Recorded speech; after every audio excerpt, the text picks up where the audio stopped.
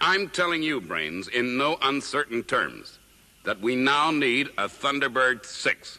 Okay, but why? Never you mind why. Just make it. But what do you want it to do?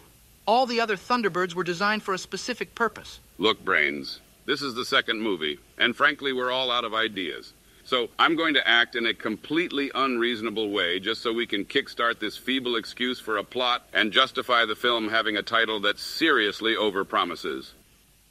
Okay, so how about Thunderbird 6 turns out to be, I don't know, a biplane right at the end? Yeah, that's a big enough letdown. That'll do. Do you want an interminable assembly sequence that takes up 10 minutes of screen time and sends most of the audience to sleep? Come off it, Brains. I said we were all out of ideas. I didn't say we were fucking stupid.